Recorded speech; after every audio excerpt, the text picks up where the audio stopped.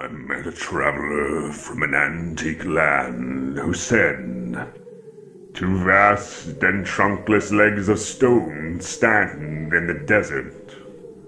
Near them, on the sand, have sunk a shattered visage lies, whose frown and wrinkled lip and sneer of cold command tell that it sculptor well those passions read, which yet survive, stamped on these lifeless things, the hand that mocked them and the heart that fed.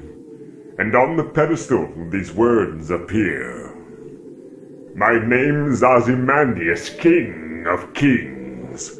Look on my works, ye mighty, and despair. Nothing beside remains.